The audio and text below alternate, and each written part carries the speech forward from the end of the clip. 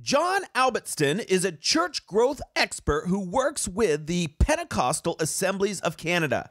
He grew a church from 300 to 1,500 people in a span of only 5 years. The last year he was there, he saw over 700 salvations. Then he was asked to help the 120 churches in his district to grow.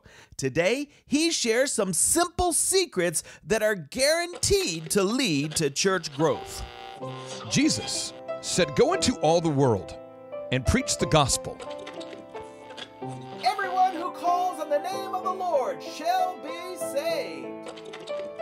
Welcome to the Evangelism Podcast with Dr. Daniel King, where Daniel interviews full-time evangelists, pastors, missionaries, and normal everyday Christians to discover how they share their faith, their powerful testimonies, and amazing stories that will inspire you to reach people with the good news.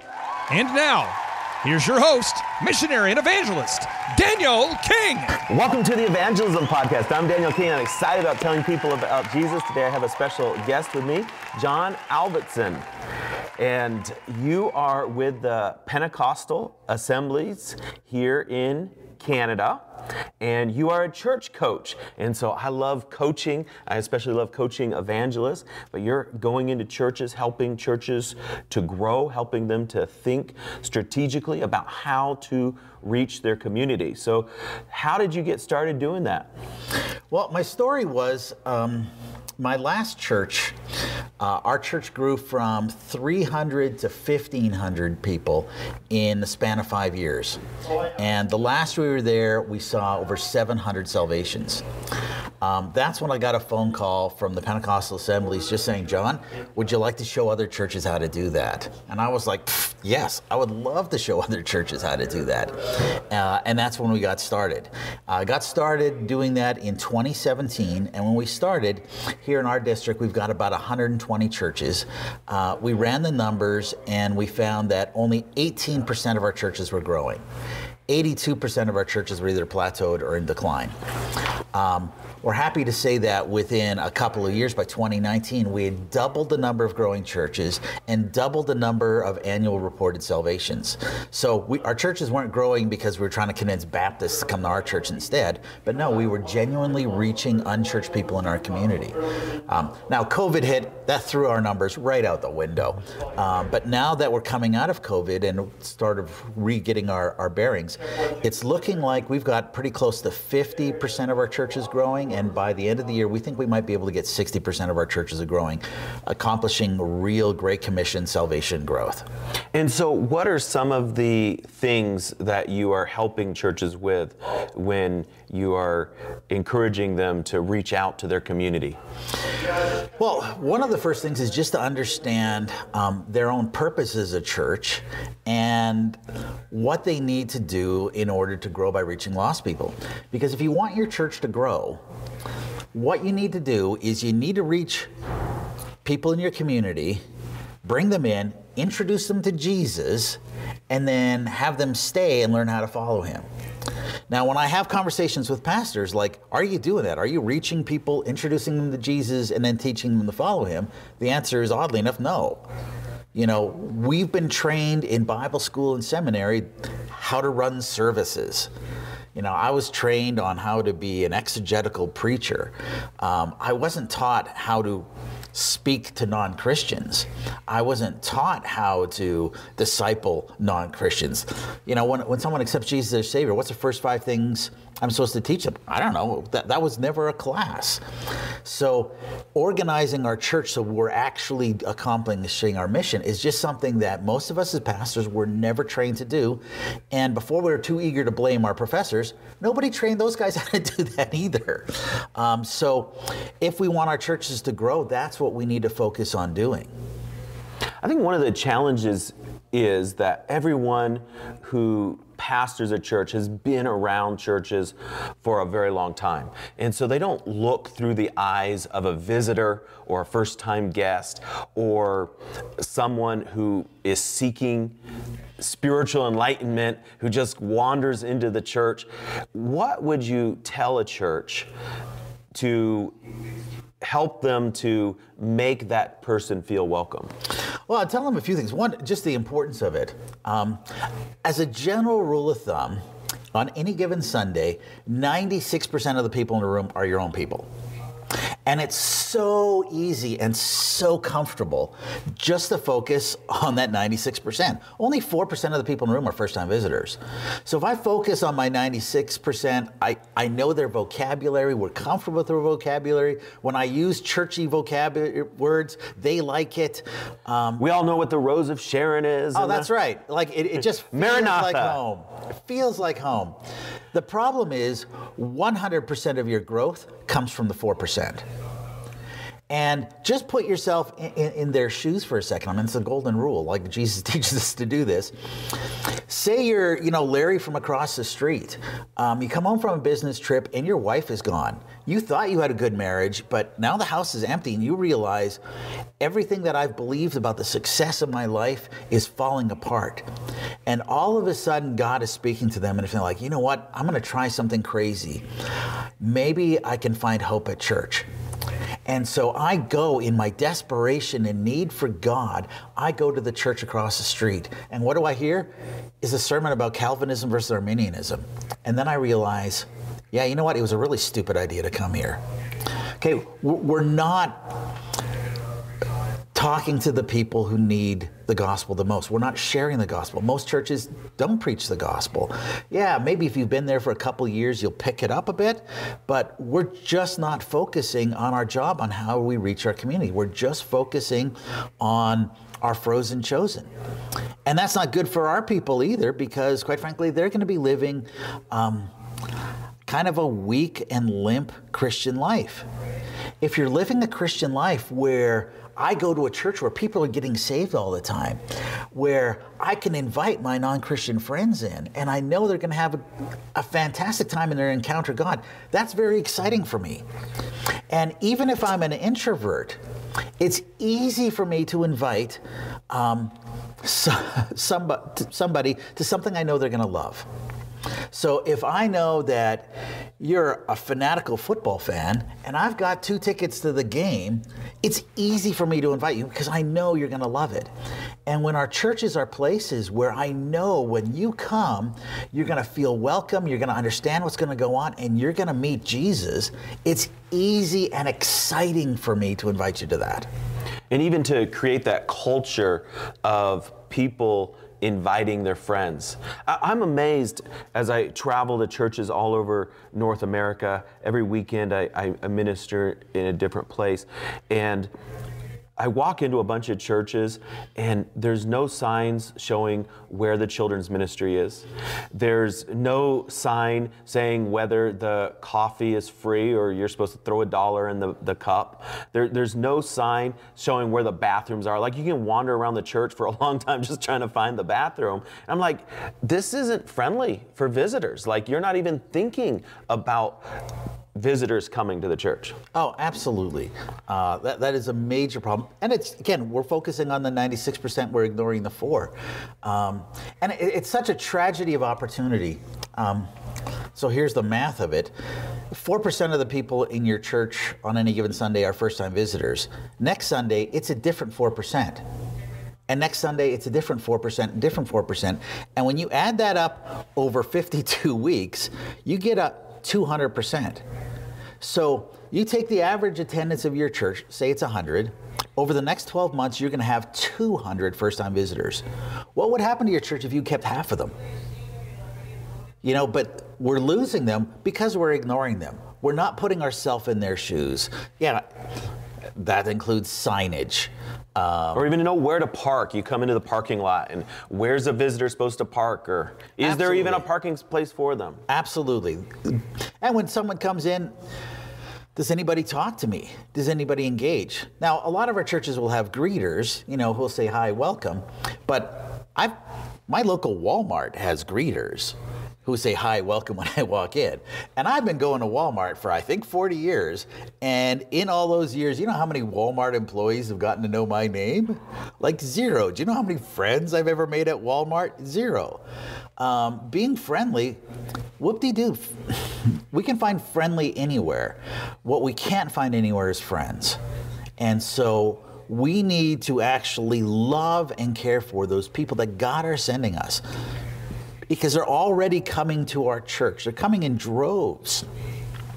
People that God is calling them.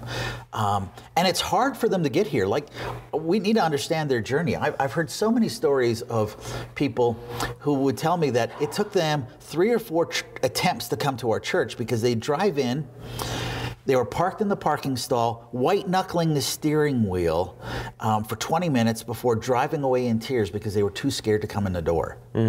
Okay, we don't know the journey that they're going through. And when they come in and we just ignore them and we're blind to them and we don't care for them, if you come into my church and nobody cares for you, you don't feel loved, I can be on the stage, standing on my head, juggling fire, talking about the love of God, and you will not believe me. I've tried that before. I've tried to juggle fire. You won't believe me.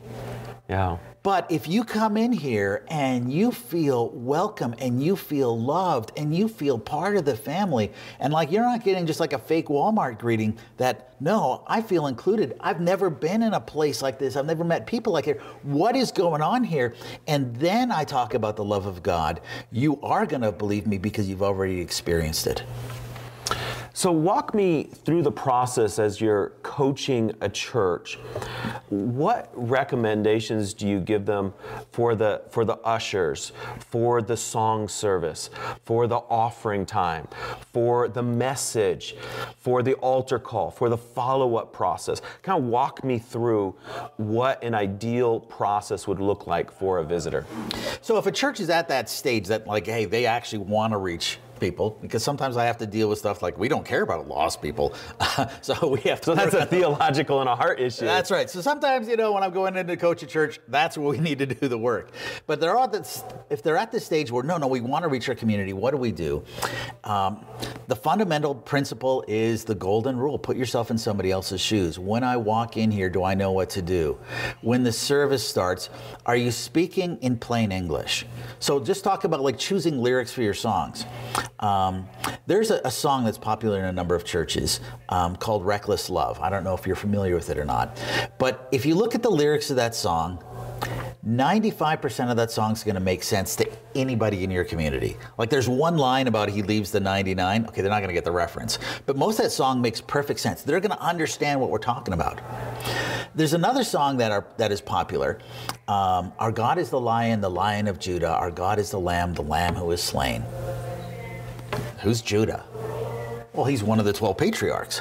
Why are we singing about him? What's a patriarch? Well, because the Messianic line goes through the line of Judah. Why are we talking about lions? Oh, that's symbolic. It refers to the Davidic kingdom. Whose kingdom? Okay, you see, so David was one of the descendants of Judah, and the Messianic line not only goes through Judah, but also goes through David. Now, Lamb who was slain, you need to understand the sacrificial system in the Old Testament, how that prefigures Christ in Leviticus, and the Lamb who was slain, of course, an eschatological figure we see in the book of Revelation. Okay, that's what you need to know for the song to make any sense. Okay, did we have to make the climb that steep?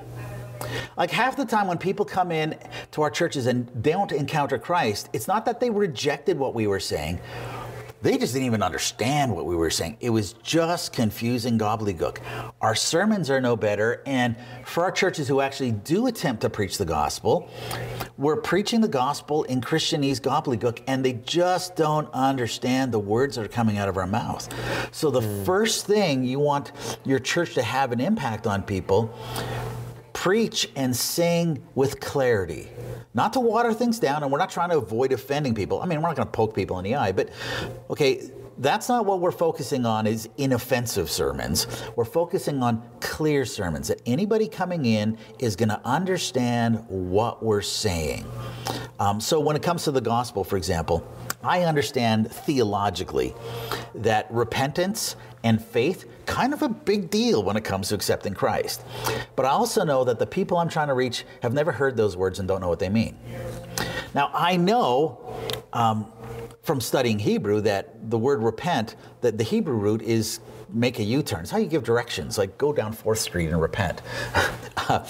So I will be on the stage walking one direction saying, I've been going down my own road. I've been the master of my fate, captain of my destiny, living my life the way I want to. Well, that ends here. Jesus is talking about making a U-turn.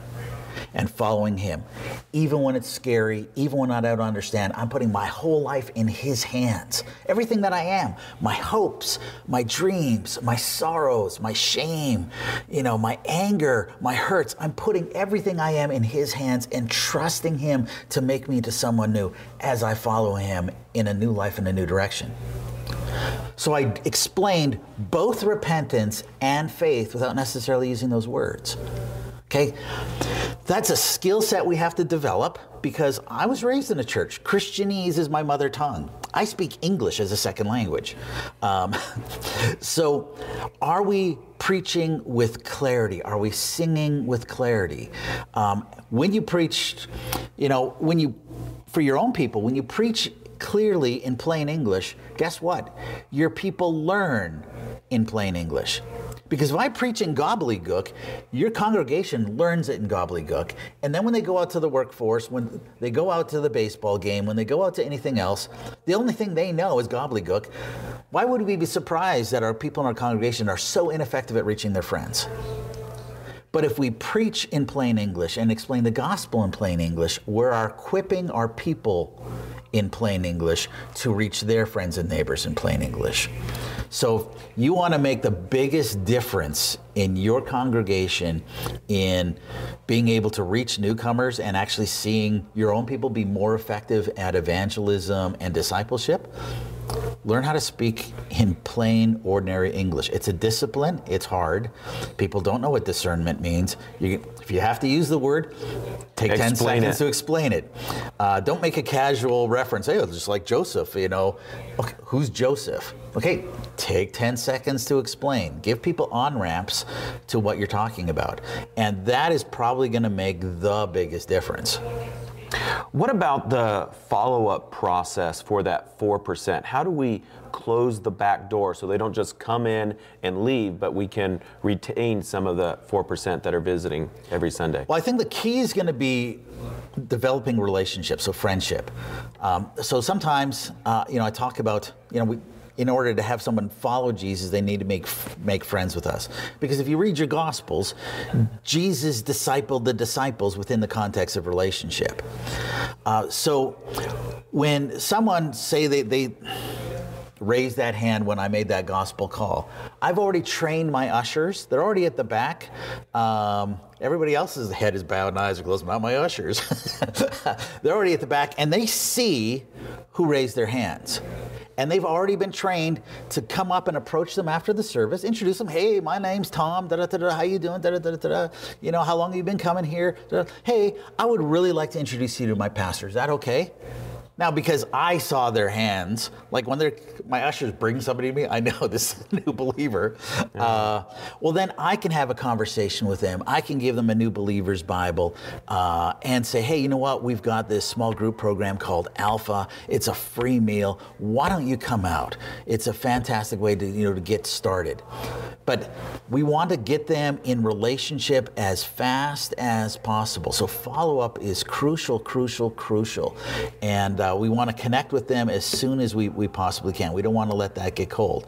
And again, it comes down to the whole love of God experience. If they don't experience the love of God from us, they're not going to believe in the love of God. Let's talk about the Canadian context here. Most of the churches that you're working with here are in Canada. Is there anything unique to Canada that might be different than, say, the United States or other countries? Or are these principles, do they work everywhere? So I've used these principles in other countries, and like Canada and the United States are fairly culturally adjacent. So if you're an American coming to Canada, like the least foreign country you could possibly visit is this one, and vice versa. But I've seen this work very effectively in Thailand, which is a completely different culture. And that's because we're talking about some basic human principles. People need to be known.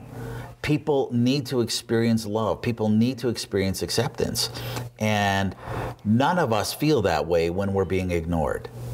So we want to be certainly culturally sensitive. So if you're going to Thailand and you've got a habit of touching people's heads, don't do that in Thailand. That's considered very rude. Mind you, seriously, dude, that's weird here too. But sometimes we've got. Let's bring all the visitors up, and I'm going to pray for you right now. Sometimes in our church, we develop weird microcultures. Like I remember my last church, if you were sick, the only way to heal you was to bring you out to the front of the service in front of everybody. We would hit you in the head to try to make you fall over, and that's how healing happens. Is there anything in the Bible that says we have to do it that way? No. And we kind of realized, you know what? That's actually kind of weird. And people coming in here are kind of terrified by what we're doing. Maybe we should find like non-terrifying ways of doing things.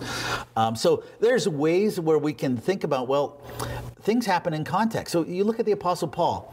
Apostle Paul said, I am all things to all people, so by all possible means some might be saved. To the Greeks, I'm like a Greek. To the Jews, I'm like a Jew. Well, that wasn't just words for Paul. If you look at the book of Acts on how he behaves, when Paul's in a Jewish setting, man, he turns into super Jew. Hey, I'm a Pharisee, and I studied under Gamaliel, and he's quoting the Old Testament left, right, and center. He puts it on really thick with the Jewish stuff. But when he's talking to a Gentile audience, he doesn't talk about any of that. In fact, at Mars Hill, he starts quoting their poets and using their cultural references to bring them to Jesus. So he adjusts the way he talks depending on who he's talking to. And we understand this when it comes to age group. I'm not going to talk about substitutionary atonement when I'm talking to preschoolers. Okay, so we've got some kind of understanding of that. Well, we need to know who we're talking to and then adjust our vocabulary and how we explain and how we act compared to who we're talking to. Well, thank you so much for being on the Evangelism Podcast. If someone has some questions about how their church can be more effective at reaching their community, what's a good way to get in touch with you? What's your email? They can reach me at just john@albiston.com. My last name is ALBISTON.com. And there's some free resources on there. But yeah, anybody can get in touch with me, and I'm more than happy to help. Wonderful. Well, thank you so much. And I love what you're doing. I love coaching evangelists and people who are excited about reaching the lost. And I think so many churches need to have that heart for their community and for the lost. And not just talk about it, but take tangible steps to make it happen. Absolutely. And so just so much love what you do and so valuable.